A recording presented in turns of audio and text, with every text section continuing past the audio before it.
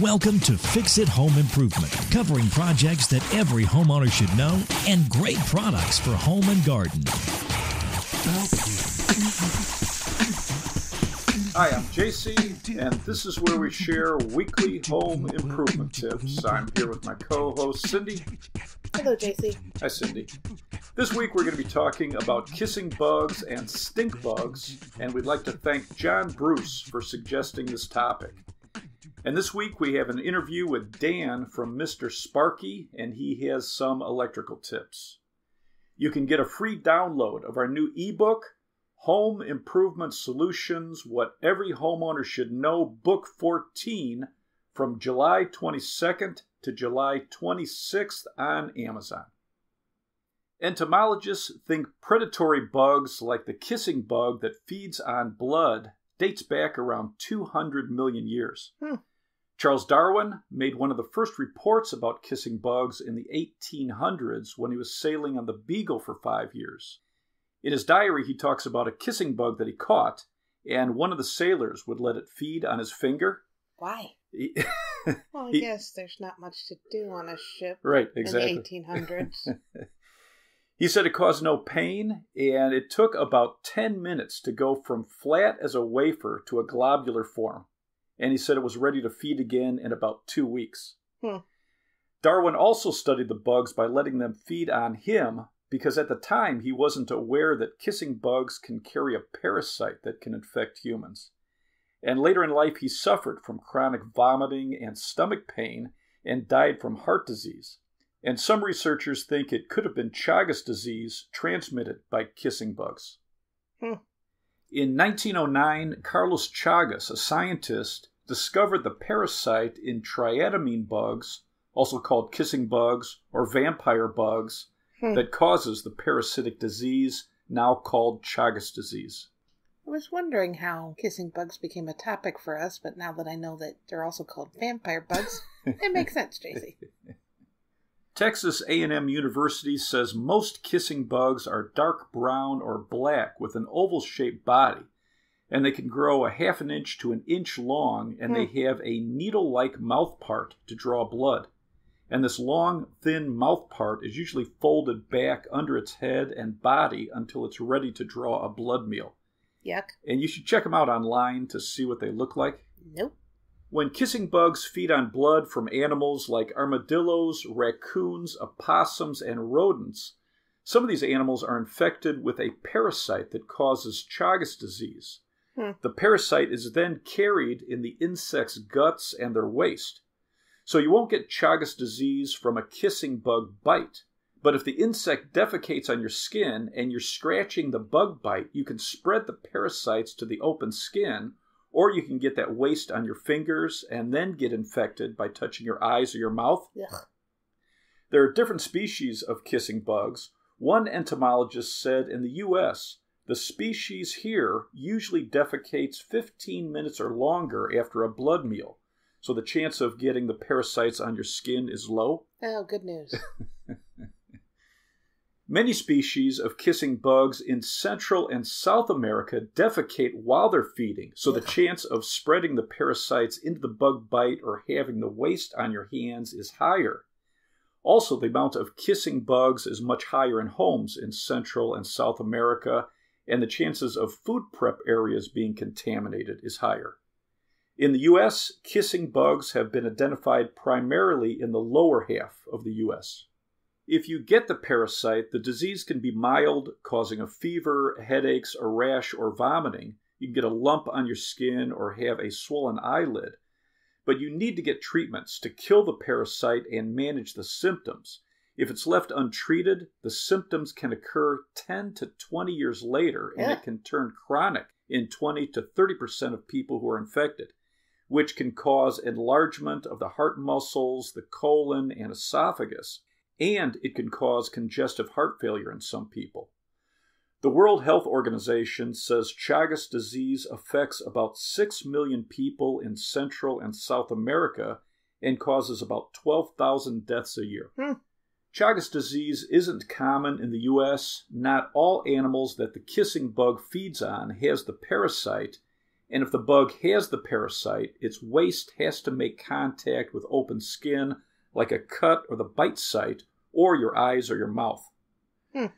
The National Library of Medicine says kissing bugs are attracted to light, CO2, lactic acid in sweat, water vapor, and heat radiating from people and animals, along with some other chemicals.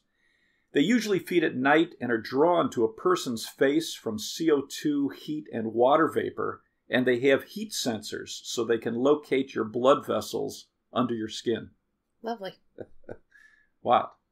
Kissing bugs are drawn to your home because of outside lights or lights from inside your home. So couldn't you have just said lights? Yes, they're drawn to lights. And then they pick up on CO2 and other chemicals inside your home and they try to find a way in. Mm-hmm. To help prevent kissing bugs and other pests from getting inside your home, you should have a yearly routine of checking the exterior of your home for any gaps or openings, and then seal those up with caulk or expanding foam. You want to repair and replace weather strip, check all the existing caulk around windows and doors, check around pipes or cables coming into your home. You should repair screens or put up screens in windows or doors that you keep open, and then put screens over or under vents in attics or anywhere you have an opening or a vent. Don't have piles of wood or piles of rock against your home. They say that they like to congregate there. If you're in an area that's known to have a problem with kissing bugs, like parts of Texas, New Mexico, and Arizona, Move. keep your pets inside at night and bring in their water and food bowls. Dogs and cats can get infected by eating an infected bug or licking their fur if a kissing bug has defecated on their fur. Ugh. And you should be checking your pets with long hair to catch any kissing bugs in their fur before they come inside. Wear gloves and remove them outside. Mm-hmm.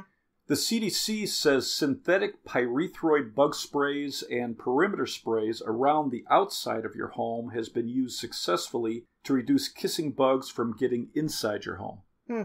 Be careful when you're spraying insecticides like this outside. Pyrethroids are toxic to honeybees and cats.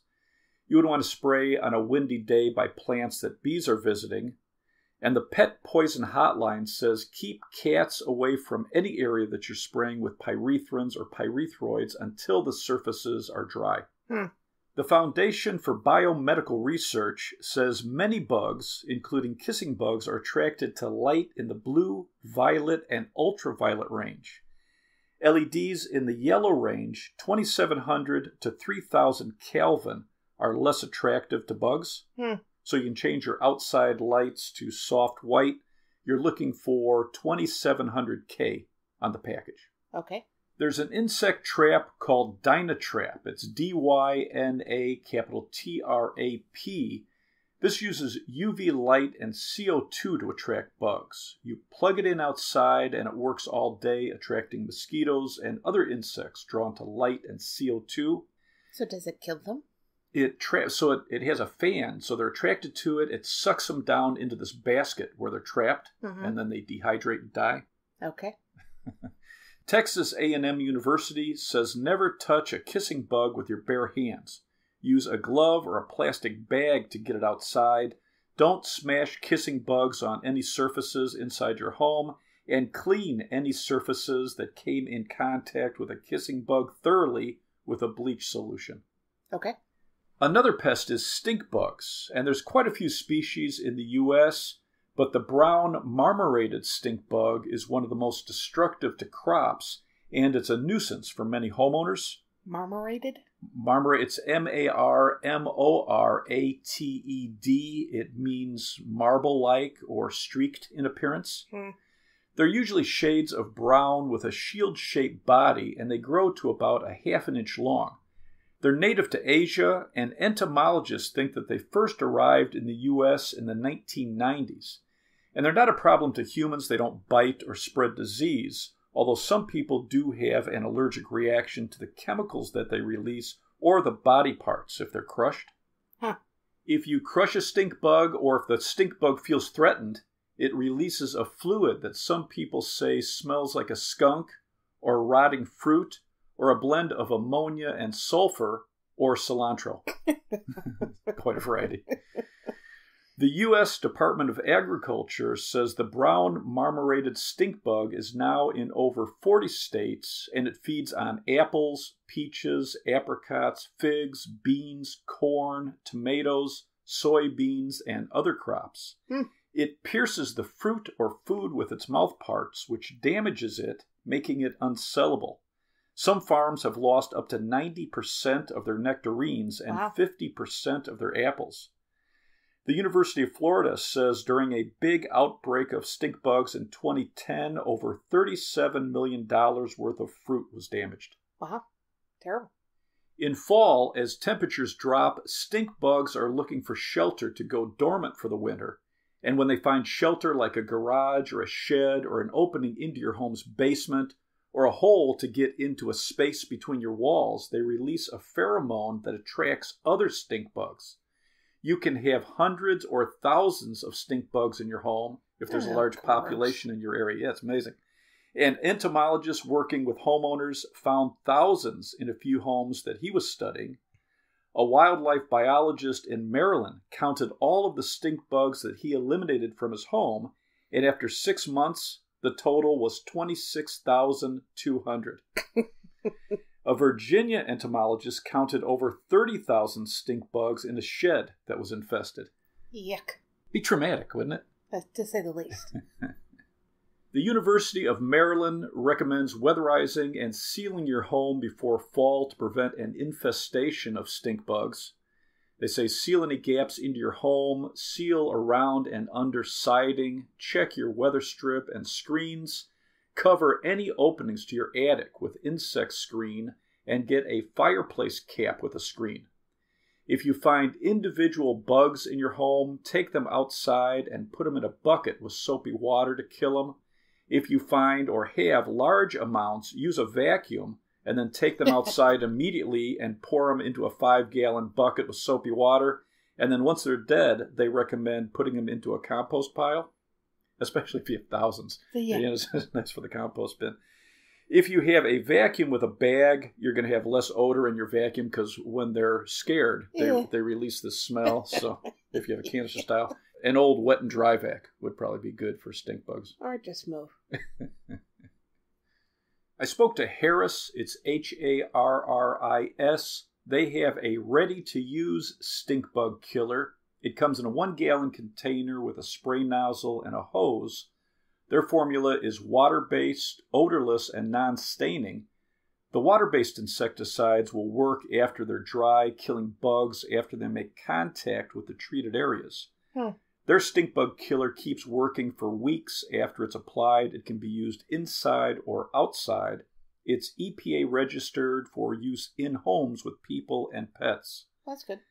Iowa State University says ready-to-use insecticides are the only type of bug killer a homeowner should use inside their home. And they say make sure to follow all label instructions carefully. You can check out Harris at pfharris.com. It's just the letter P, the letter F, HARRIS.com. Orange Guard is an insect killer that uses orange peel extract. And this can be used inside for insects or outside as a border control. It's ORANGE, capital GUARD. Diatomaceous earth is a non-toxic powder that can be used under baseboards and appliances to control insects. It's the fossilized remains of tiny algae that cut up the thin, waxy protective layer on insects, causing them to dehydrate and die. Bonide, it's BONIDE, they have a stink bug trap that uses a non-toxic lure. It lasts up to 4 weeks, and you can use this inside or outside. Researchers at the College of Agriculture and Life Sciences say the best way to trap and kill stink bugs in your home is to get a large foil roasting pan, fill it a quarter of the way up with water, and then add some dish soap. Position a desk lamp above it and focus the light into the pan. They say if you leave the light on all night, it's going to attract stink bugs and they're going to drown in the soapy water. And they said in their tests it worked better than the store-bought traps. You just have to wake up to a pan full of dead stink bugs. That's gross. Scientists are studying if releasing the Asian samurai wasp would be a good way to control stink bugs. The wasp is very tiny, about the size of the stink bug eggs, and this wasp lays their eggs in the stink bug eggs, and then the larva eats the eggs to kill it. Gross. Although the cane toad was introduced into Australia in 1935, they thought that they would control the cane beetle that was damaging sugarcane crops. Why? Because they have the same name? Right. But they found out that these toads prefer almost every other insect, Wah, wah, wah. and the 3,000 toads turned into millions. Don't you start with 2? You have 2 in like in a toads? restricted area. Right. So they say it reduced the insect population and reduced the food available for native animals that need insects for food. The toads are also poisonous, so animals trying to eat them can be poisoned. An adult cane toad can kill an average-sized dog in 15 minutes. This was not a good plan. Right. The Smithsonian Magazine said in 1955 a pet dealer accidentally released 100 cane toads in Florida. The Florida Fish and Wildlife Conservation Commission says that cane toads are now well established in Florida, and they're regarded as a threat to native species and pets. A toad sitting in a dog's water bowl can leave enough poison to make your dog ill, and if dogs and cats are biting or playing with a toad, they can get poisoned, and if they eat a toad, there's enough poison that they could die very quickly. Wow. The Florida Wildlife Commission recommends that any residents seeing cane toads should kill them. And if you're in Florida or Hawaii and have kids or pets, you should probably do some research on these. Right. I spoke to Mister Sparky about some electrical tips for older homes. Dan, how you doing? I'm doing great. How you doing today, JC? Real good, thank you. Cindy and I were hoping you could help us with some electrical tips for homeowners who are moving into an older home. I sure can. The best place to start is in the buying process. If you're purchasing an older home, I highly suggest you have, number one, have it inspected. But number two, really and truly, most people should have an electrical inspection done by a qualified electrician. There's a couple reasons for that. Number one, the typical home inspector is more or less a jack of all trades. In other words, he can inspect a roof, he can look at an electrical panel, he can, check out the foundation, etc. But he's really not an electrical specialist. Probably the best way to sum up why you should have an electrical inspection done is actually I had an inspection done on my home that I purchased about 3 years ago. And the inspector that did the job did a fine job. But come to find out, I actually had a Federal Pacific electrical panel in my home. And Federal Pacific electrical panels were actually recalled in the 80s. And the reason they were recalled was that the circuit breakers themselves were not tripping when there was an electrical short. So they were causing fires and other types of electrical issues in the home. Scary. Yeah, very scary. And so I highly suggest anyone that is purchasing an older home have an electrical inspection. Some of the other things you may run into is aluminum wiring. Aluminum wiring was utilized in the 70s, and it's really dangerous to have in your home. There's a couple reasons for that. Number one, if it does indeed get shorted out, it tends to heat up very quickly and cause fires. Very predominant in the mobile home or manufactured home industry back in the 70s. But has been phased out, and everyone has gone back to copper, which is, of course, the best. And if you've moved into an older home with aluminum wiring and you want to replace switches or outlets, you need to get a device that's marked CO/ALR. You can't use a standard switch or outlet? That's correct. That can lead to even more issues. So the best thing, again, going back to the inspection is, it's going to cost a very nominal fee to have a qualified electrician come out, and do a safety inspection on your home. We actually have a standard safety inspection at Mister Sparky that we do on every job. It looks over the entire electrical system in your home, double checks for such things as outdated equipment, overloaded circuits. That's probably number 2 on the list of issues that most people have in an older home. Maybe the previous homeowner was a do-it-yourselfer and added several outlets to an existing circuit. A typical circuit, just so you know, can carry about 1,800 watts safely without tripping the breaker. That's a 15-amp circuit. Okay. So if you have one hair dryer on that circuit, a lot of hair dryers are 1,800 watts. Right. So with one hair dryer, you're at the limits of a circuit. So if you have a hair dryer and a toaster on that same circuit, you've overloaded the circuit. So you have to dry your hair in the dark to be safe. Yes, exactly. So, and a lot of people don't realize that, and they'll have trouble. The circuit breaker will flip off, and they'll go and typically it's one, and they'll go and they'll flip it back on, and maybe it feels a little bit warm, but what they don't realize is it's not just the circuit breaker that's warm, it's the wiring leading to that circuit breaker that gets warm as well when it's overloaded. So, very dangerous situation. Interesting. So what are some things homeowners should be thinking about or checking when they first move into an older home? Probably the first thing is check and make sure that your electrical panel is labeled. Okay. A lot of panels are labeled. It may be very old labeling, may not be able to make it out. That was the case in the house I purchased that I talked to you about. And number 2, check that they're labeled correctly. Right. If you switch off a circuit breaker that says garage and the kitchen lights go out, it's probably not labeled correctly. Right. So check all of your outlets, check your circuit breakers, make sure you flip them off, flip them back on, make sure they all operate properly.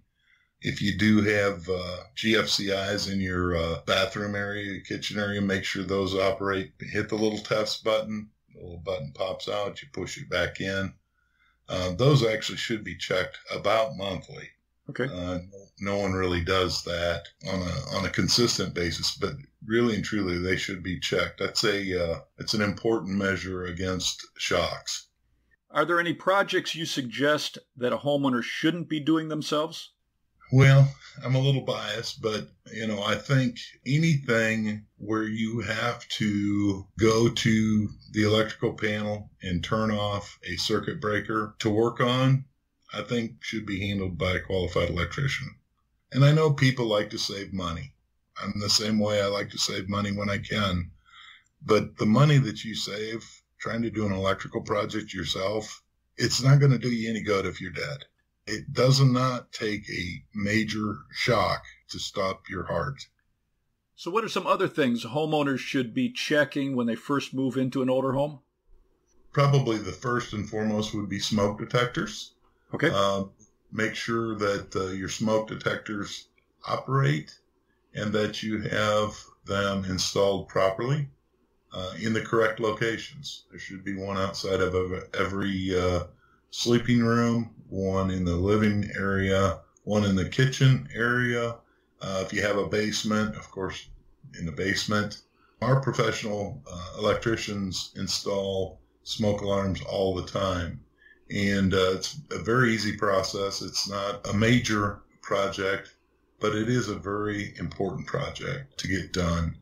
If you have any type of natural gas furnace, fuel oil, etc., or natural gas hot water heater, a boiler in your home, you're going to want to have carbon monoxide detectors in your home as well. Very important to test those and clean those. The shelf life on a smoke detector is 10 years. That's the maximum lifespan of a smoke detector. So your smoke detector may be out of date. And there's a simple way to check that. You remove it from the ceiling or wherever it's mounted, look at the back of it, and it will have a date on the back of the smoke detector.